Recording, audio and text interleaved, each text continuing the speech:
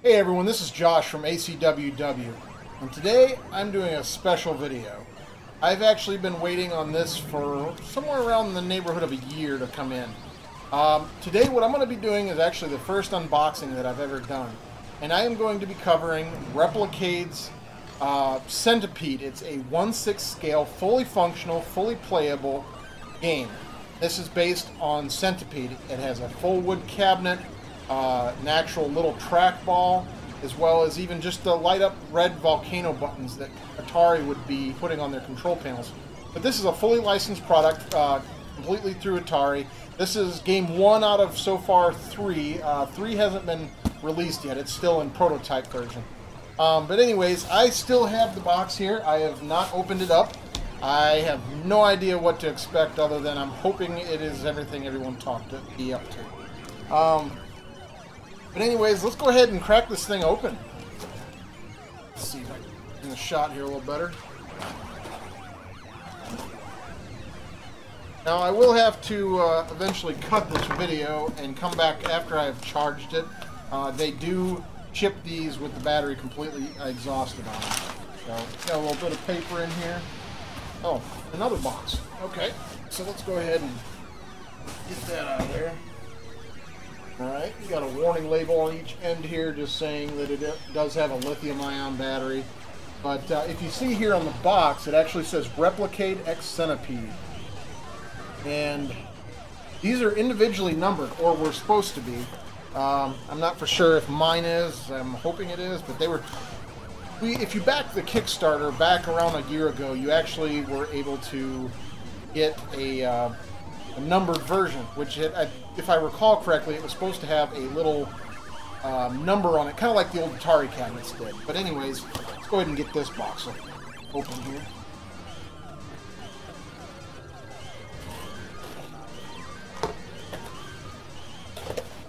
Alright. As you can tell, we've got another layer of cardboard in there. I'm going to go ahead and just remove that. Stick that off to the side. Oh, cool. That's a pretty neat packaging, guys. Right there is the front or back of the box. I'm not sure what orientation I'm actually removing this. But I'm going to go ahead and remove this here quick.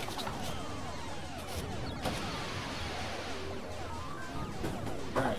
Now on the bottom they've got another little piece of cardboard.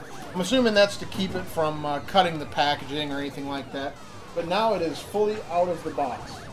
It is 11.8 inches tall, made out of wood construction.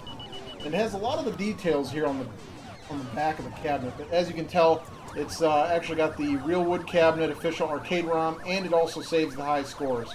Let me go over a couple of little bit of features here on the package. It says arcade accurate 6 scale upright Centipede cabinet.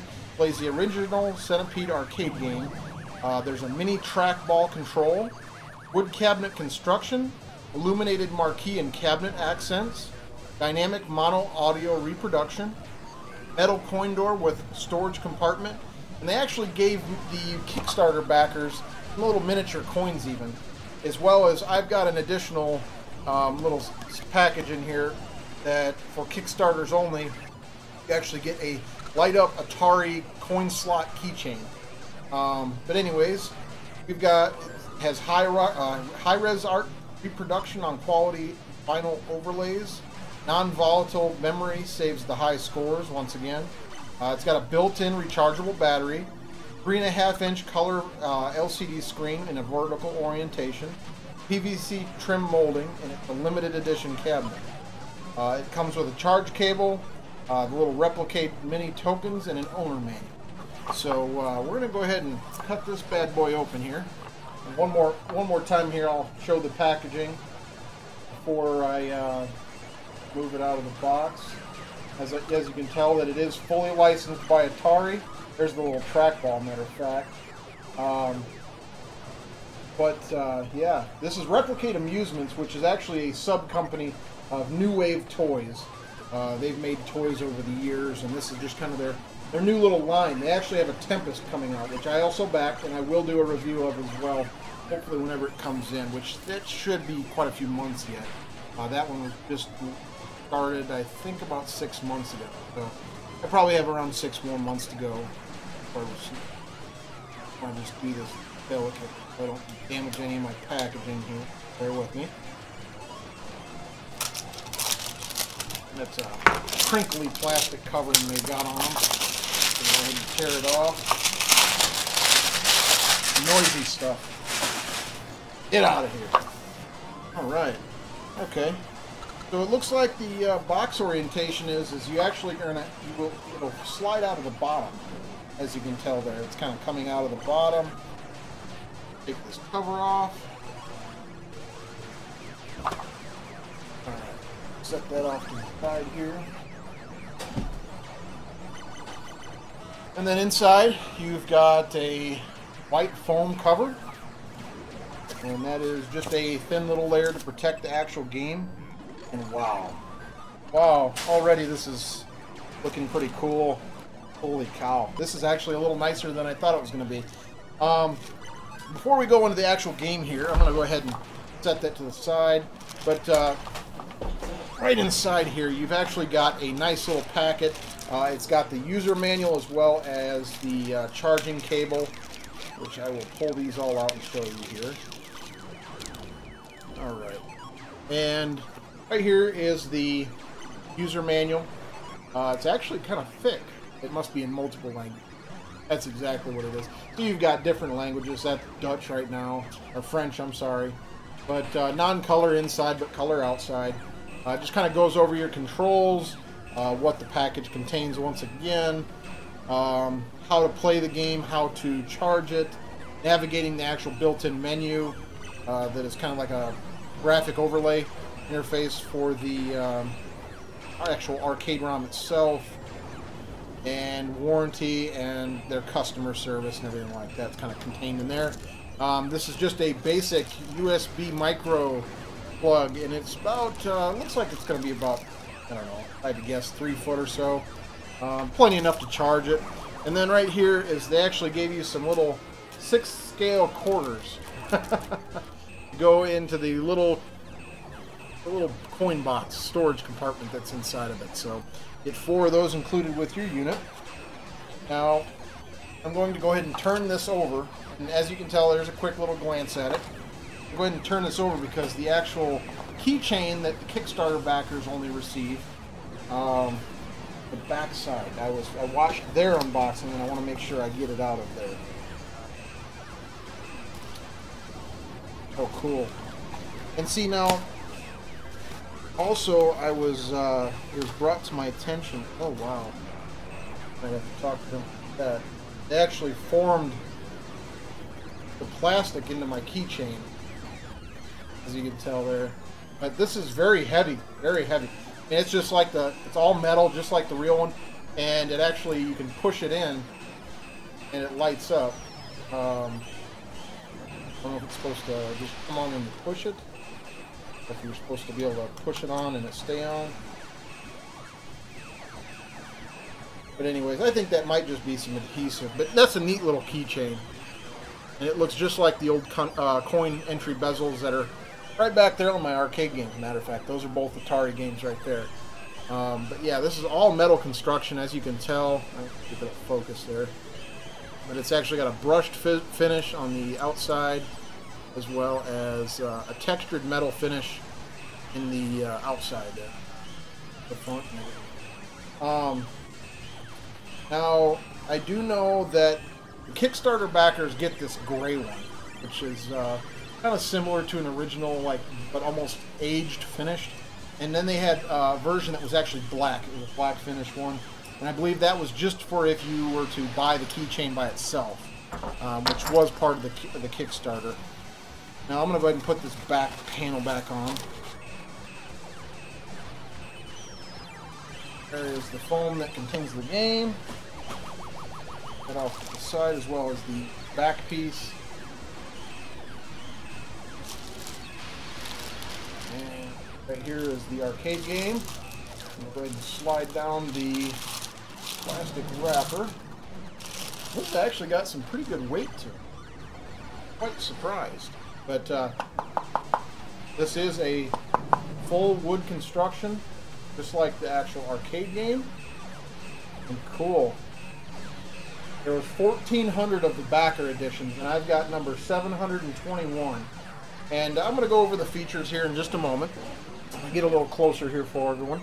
Now, they do say right here it's charge before play, but you've got the little authentic Atari coin door. Looks just like the original. Now, the coin return buttons on this are actually buttons for the menu, which was kind of ingenious. And then you've got your little latch here where you can actually rip it.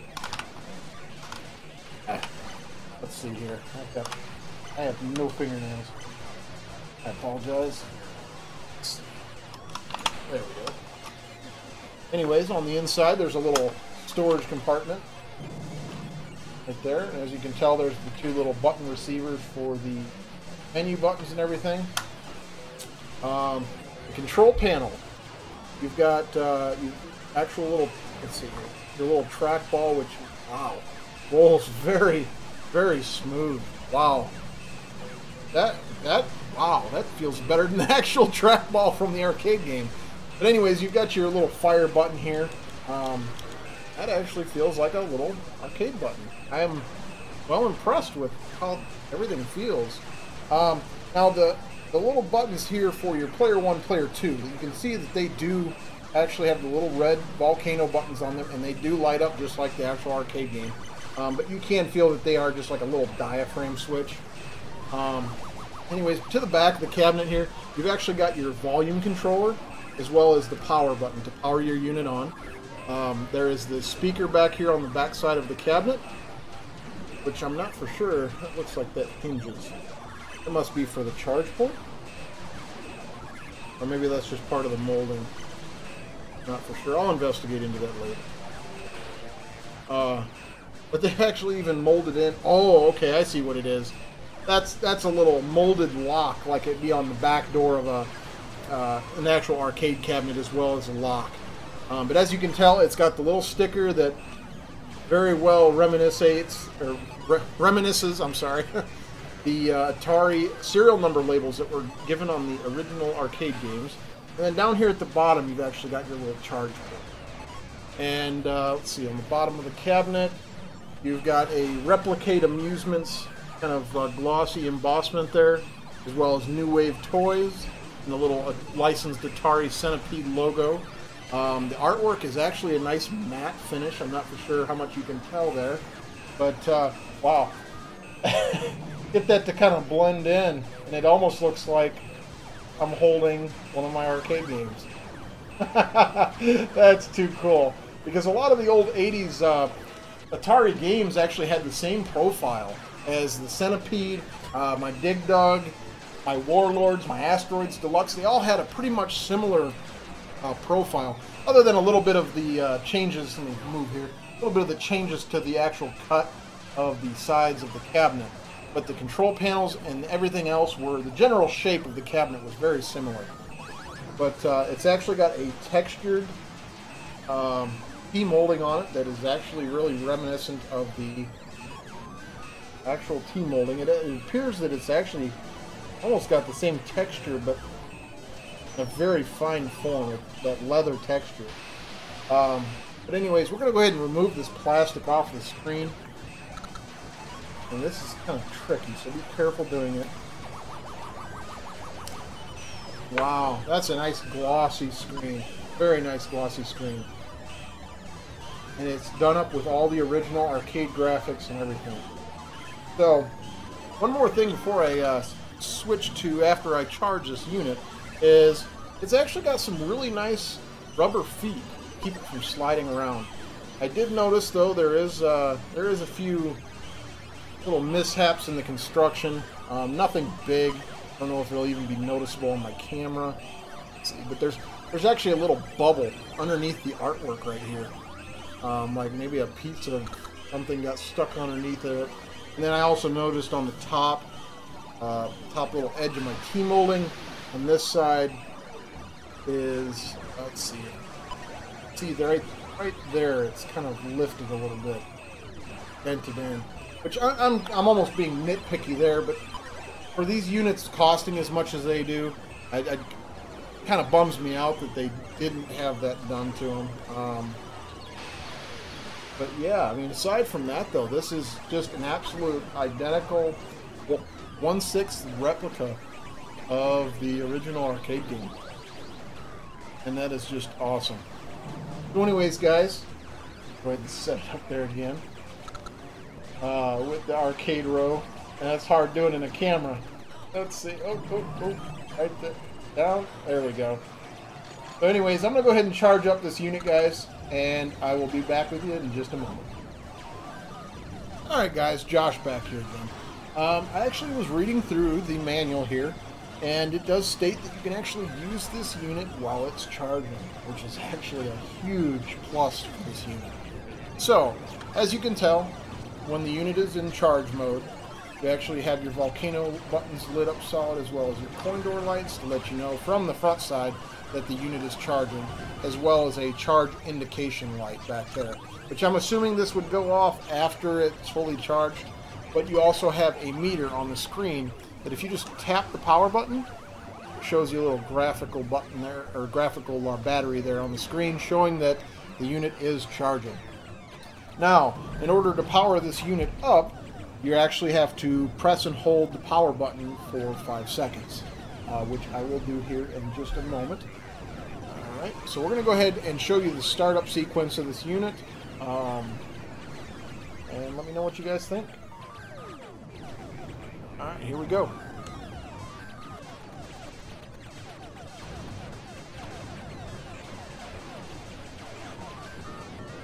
Got a wonderful little New Wave Toys logo there. And then the marquee kicks on. Let me see if I can get that to focus there for you guys. And it is an awesome print quality. Awesome, awesome. As you can see there, it is under license from Atari. I'll zoom in on the screen here, and it should boot right into the game.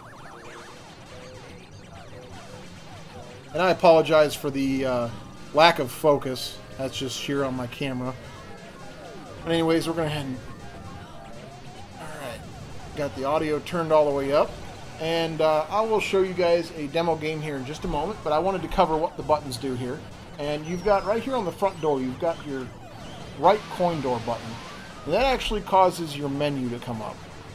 Which you have adjustment for your backlight. Come on. Pick it back up. Alright, there we go. You've got adjustment for your backlight brightness for your screen. You've got a on-off for the... oh, come on. Got an on-off for your marquee light, as well as a low, medium, and high adjustment for your trackball. To adjust your settings, you actually just use the left coin door button, go down to close, and then you actually use your shoot button to select it. I know you guys can't see it, but anyways, the unit does have a few credits on it already. But the screen is just awesome quality, guys. If it wasn't for my camera, I would show a little bit better video. But the colors are on point, very bright, very vivid. The greens are green, the purples are purple, and it's about as perfect as it can get without having a little CRT in it, which we all know that's not going to happen, let's be real.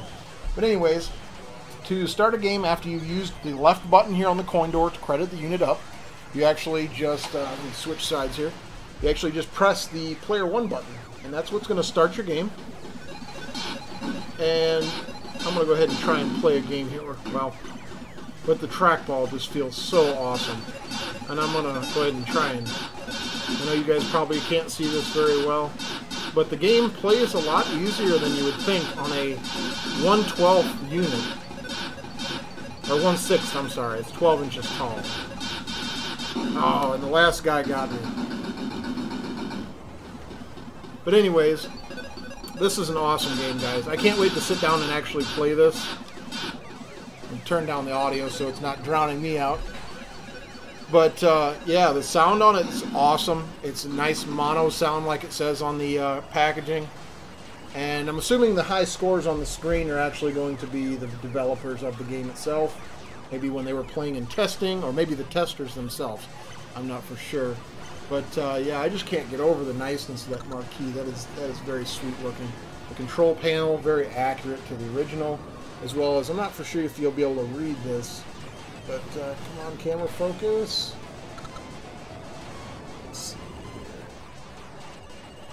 can actually see the text for around the bezel. Kind of gives you the game rules and what you have to do to play the game, as well as all your enemies and everything like that. But this is just a wonderful unit, guys. If you don't want to have to try and shell out the money for one of these real ones right back here, and you don't want to take up the room, these units are wonderful. And just so you guys know, this is not a paid review. I actually backed the Kickstarter. I'm just a large lover of arcade games, and thought this is a wonderful product for any sort of people that want an authentic arcade style. You know, and even there's guys out there that like the 1/6 figures, you know, that they could set up little scenes with these things. I personally buy them just because I like arcade games. And instead of the little cheap Walmart ones that you get, you know, for 20 bucks or whatever they are, don't play the actual arcade ROMs. They play like the Nintendo ROM or something. It's just very inaccurate.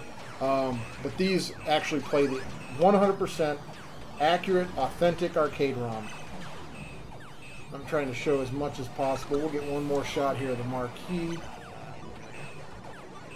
Come on, adjust for me.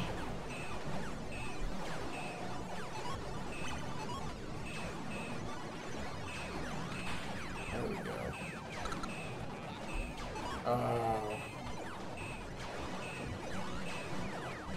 There we go.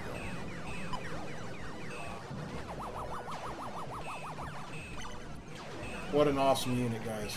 What an awesome unit.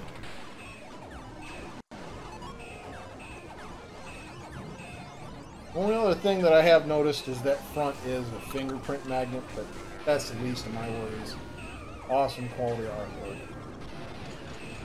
And I recommend you guys going out and checking out Replicade Amusements. Check out their projects. They've got pictures of their Tempest, which they're still in production, and a little bit of development left, as well as a prototype Street Fighter 2 unit they're going to be coming out with that will have a wired little controller, so you can still play 2 players with your friends.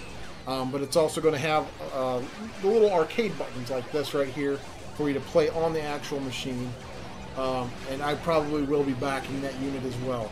I love these little units. They're wonderful little guys here. But anyways, I appreciate everyone for tuning in.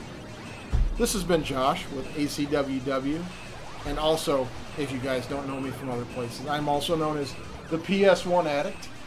And I appreciate everyone for tuning in to this wonderful unboxing. This is the first one I've ever done, like I said. So please forgive me if I've left out any details. So if you have any questions, feel free to leave them in the comments below. Click that subscribe button, and be sure to check out their website. I will post the information in the description below.